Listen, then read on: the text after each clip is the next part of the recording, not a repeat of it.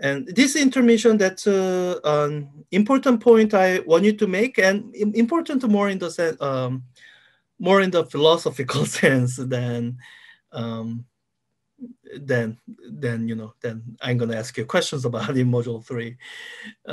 It's this is an important thing to astronomy, because a lot of work in astronomy goes into distinguishing between these things. Things that are apparent, like apparent magnitude or apparent brightness of stars, versus the actual brightness of stars, as in actual amount of energy that's released by stars. And we'll get to that in module 4. And so it's just a curious phenomenon of an example of something that's apparent. I really don't know why it. I mean, I guess from a scientific point of view, there is no reason why the moon and the sun has same apparent size from Earth. The moon is actually slightly bigger, I think, most of the time, and it is a remarkable coincidence. It's like there's no laws of physics that says the moon satellite of a planet should have the same apparent size as the sun. In fact, moon is rather unique in how large it is compared to the main primary that it's orbiting. So so we have that remarkable coincidence that allows us to see spectacular views like a solar eclipse. So it's just a curiosity. Now, yeah, and this is just pointing out the huge actual size of the sun. And this is a composite image from NASA, from the they call it transit of Venus. By transit, they mean Venus is passing through our view of the sun. So this is kind of like a solar eclipse in that Venus is eclipsing part of the sun, but it's such a tiny part. And if you know that the size of Venus is very similar to size of the Earth, this allows you to see just how much bigger sun is compared to the planet. And even this is, it shows Venus to be larger than it actually is, because Venus is closer to us than the sun is to us. So, so the important point that I want you to end this intermission with is really this point here. Much work in astronomy goes into trying to figure out the actual from the apparent. And it's almost easier. So, I show you a simulation here.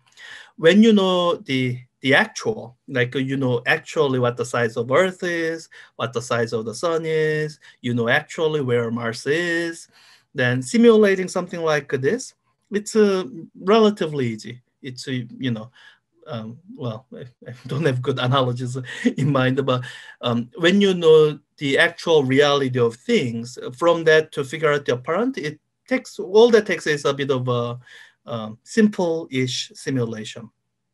What's much harder is figuring out this actual. That was a topic of module 1, the debate between geocentrism and heliocentrism, because what people were working with were the apparent, what you see in the sky, and from figuring out from what you see in the sky to how things actually are, it takes a lot of work. It takes building a model, testing predictions of the model. And from the philosophical point of view, what I want to highlight here is that much work in astronomy still goes into trying to figure out the actual from the apparent. I guess the only distinction is, solar system, we think we have a pretty good idea of how it actually works. So a lot of astronomical work these days has to do more deep space objects where we can send the actual probes. But that's I think as an amateur astronomer, if I had to summarize what a lot of work in astronomy is trying to figure out how the universe actually works from our observation from a single vantage point within the solar system. So this, what we cover here, this is really what you need for the phases of the moon project. And the point of the project is that so this figure is showing you the actual. So this is actually, sun is very far away. Sorry, very far away on the right side of the screen. There's a sunlight coming mostly parallel, and the moon is orbiting around the Earth, and um, the actual view of the moon and the Earth is the sun is always illuminating half of Earth and half of moon, the side that faces the sun. Now, when you look at the moon from Earth, the appearance of the moon changes as depending on how much of the lit side that you look at. When it's new moon, you see none of the lit side, so the moon appears completely dark, or you don't see it at all. And as the moon orbits into the position where more proportion of this lit side is visible from Earth, it becomes crescent. And sometimes people call this a half moon. Half moon is not a thing. We call this first quarter because it's the first quarter of a cycle. And then as more of the lit side is visible, it becomes gibbous and the full moon. And and then so throughout this entire cycle, the proportion of the fraction of the moon that's lit remains the same. It's half. What changes is how much of that half is visible from Earth, and how much of the other half, the darker half, is visible from Earth.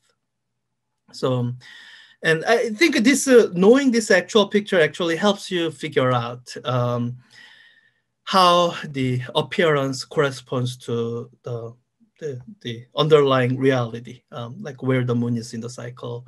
So, when I was looking at the moon, I knew from the appearance that we are in the waning gibbous cycle. And part of that is from, people's observation and knowing how moon orbits the Earth.